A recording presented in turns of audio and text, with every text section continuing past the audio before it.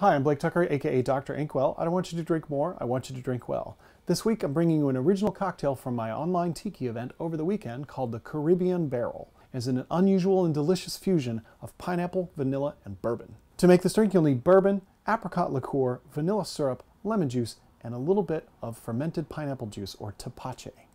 To start, we'll fill an old-fashioned glass with ice. Then we'll put in 1½ ounces of bourbon, 1/2 ounce of apricot liqueur, 1/2 ounce of vanilla syrup, 1.5 ounces of tepache. I found this canned version, which I actually opened yesterday, so I'm going to use a little bit of leftover of that. And lastly, we'll need just a bar spoon of lemon juice, just a tiny bit here. This ends up being about 1/8 of an ounce. While you would normally shake a drink with juice in it, in this case we're going to stir.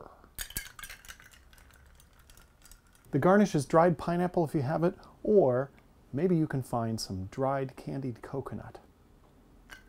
Taste Catering is ready to feed your back to the office group.